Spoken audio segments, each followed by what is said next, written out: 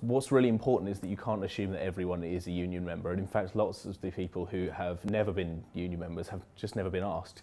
So as a rep, it is your responsibility to make the effort to go and have those conversations with people, ask, you know, are you in a trade union? And just being that sort of point of contact to make the union feel real to the members is a great way to bring them in.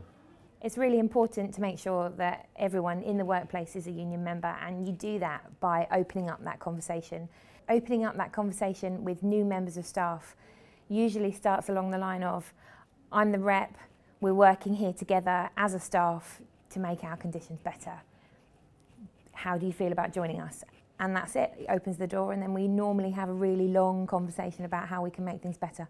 So if I see a new member of staff, the first thing I'm going to ask them is, are you okay? And then from there you can have a discussion about what their concerns are, and then you can have a conversation about whether or not they are in a union. And if they are in a union, then that's great. If not, then just give them and say, okay, well, I'm the union rep. If you've got any concerns, let me know. And if you wish to join, go for it. So with new members of staff, I'll make the effort to go and sit down with them and have a chat about, have you joined a union, have you thought about unions in general, and then obviously make the case for the NEU.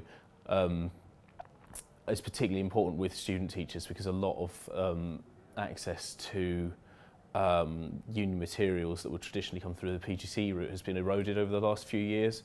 So it is especially important as a rep to proactively go and have those conversations with new teachers.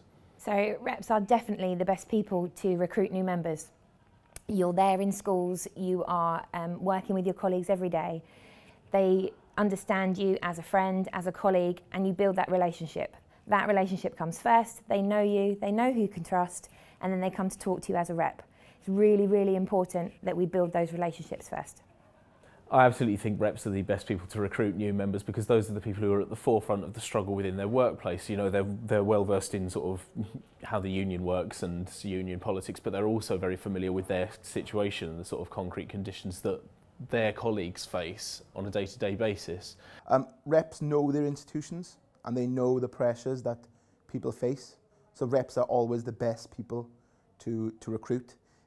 They know what people are going through. They know what the challenges of that unique institutions are, and also they know what the management are like, and they know how to get themselves through the system, you know what I mean?